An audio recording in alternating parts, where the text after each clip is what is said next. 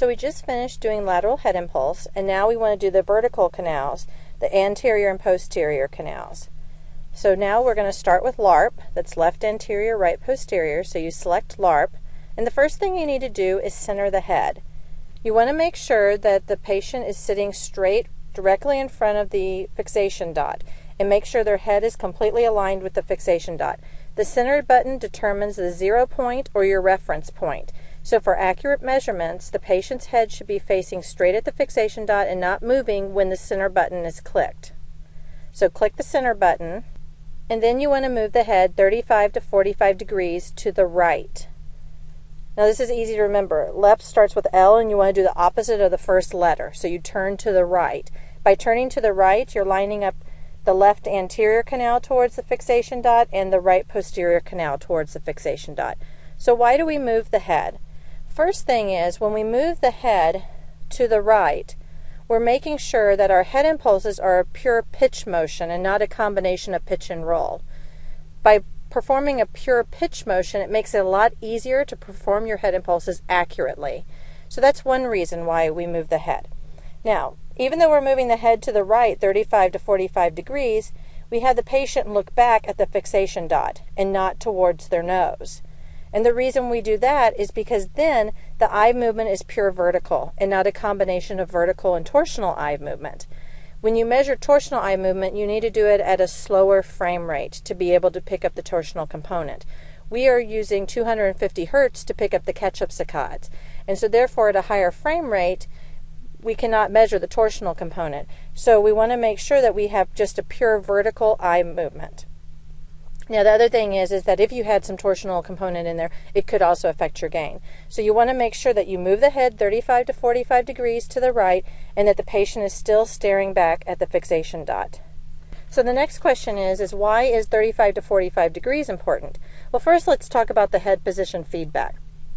This is the head that you see on your screen that is measuring your patient's head movement based on the sensor in the goggles.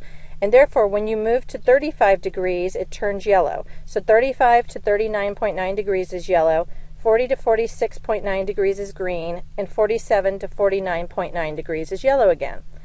The minimum is to be in the yellow range. It's ideal to be in the green range.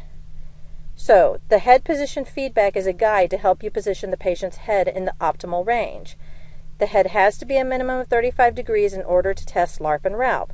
The head impulse at 35 degrees still stimulates a canal position at 45 degrees with about a 98% effectiveness.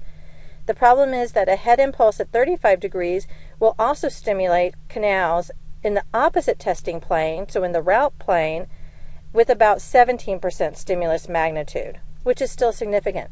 So even though 35 is the minimum, it's best to be at 45. The further you go, closer to 45, the less you're stimulating the other two canals that you're not testing.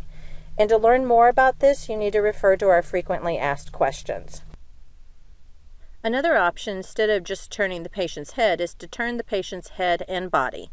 You want to make sure to turn the patient's head and body 35 to 45 degrees from center.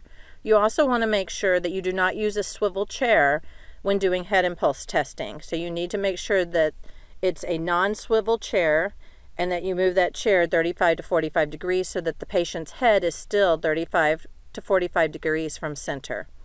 The gaze will still remain back to the fixation dot as it was before. The head is still moved in the plane towards and away from the fixation dot. But the head is not twisted on the trunk of the body, which sometimes makes this more comfortable for patients. Okay, so now we're doing LARP, left anterior, right posterior. You move the head 35 to 45 degrees, and you can see that the head is green, the left anterior canal is green, and the right posterior canal is green. Once you have the head positioned properly, you need to move the ROI. So that's your ROI box. You need to slide it over and make sure the pupil is centered in the ROI box. Make sure the patient can still see the fixation dot. And you do not have to recalibrate. Remember, the calibration you did at the beginning of lateral is saved and it'll be reused for LARP and RALP. So now you want to put one hand on the chin and the other hand on top of the head. The hand on top of the head should be your dominant hand. So if you write with your right hand, make sure your right hand is on top of the head. And then your other hand, your left hand, would be under the chin. You want to make sure that your fingers are facing the fixation dot, because you want to make sure that you're doing your head impulses towards the fixation dot and not towards the nose. So the hand on top of the head, your fingers should be facing the fixation dot. The hand under the chin should just be bracing the chin. You don't want to curl your fingers up the side of the cheek, because then you could actually be moving the cheek, and any movement of the cheek could possibly move the goggle. You just brace your hand under the chin and then the other hand on top of the head. Okay, so when you're doing your head impulses, when you move downward, move the head downward, the head impulses, you're stimulating the anterior canal. When you move the head backwards, you're stimulating the posterior canal. Remember, it is still a small amplitude, only 10 to 15 degrees, and the velocity is going to be a little bit smaller than your lateral head impulses. So lateral, we're used to turning our head from side to side, but the movement from downward and backward is a little bit more difficult for humans.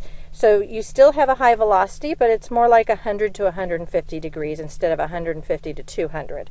So you want to make sure you still have a good velocity, and that, again, the amplitude is small, only 10 to 15 degrees. So now you're performing your head impulses. You want to make sure your data matches the training curves. The only head trace which should be moving is the blue curve. The orange and pink should be fairly flat. If the head is drifting more towards center, if you're pulling it back to center by accident, or if you direct the impulse towards the patient's nose, you will get an orange light in the operator feedback and a message that says wrong plane stimulated. So this is a new message for version 2.0. So remember, when you're doing head impulses, you can always get it that's too slow, too much overshoot, but now if you're stimulating the wrong plane, you'll get a message that says wrong plane stimulated. So again, your impulses should be matching up to the training curves. You should be seeing the green light. You should only be seeing movement in the head trace, that is the LARP, that's your blue trace. So once you're done with LARP, then you want to do RALP. So now let's choose RALP. RALP is right anterior, left posterior. Again, make sure the patient's head is centered in front of the fixation dot. Click center, and now move the head 35 to 45 degrees to the left. Now remember, the first letter is R. R for right. You're going to go the opposite. So we're going to go left. And verify that the patient can still see the fixation dot. You want to reposition the ROI and click OK. When you have the head positioned properly, when you move the head downward, you're stimulating the right anterior canal, and when you move the head backwards, you're stimulating the left posterior canal.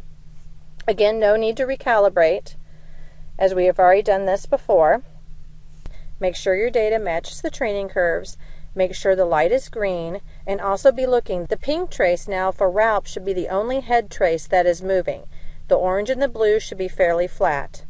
If you get an orange light and it says wrong plane stimulated, you're either moving the head towards the nose or you pulled the head back towards the center. So remember, your data should match the training curves, the green light should be on, and you should be getting accepted results. When you have finished, you have collected data for all 6 canals, lateral, LARP, and RALP.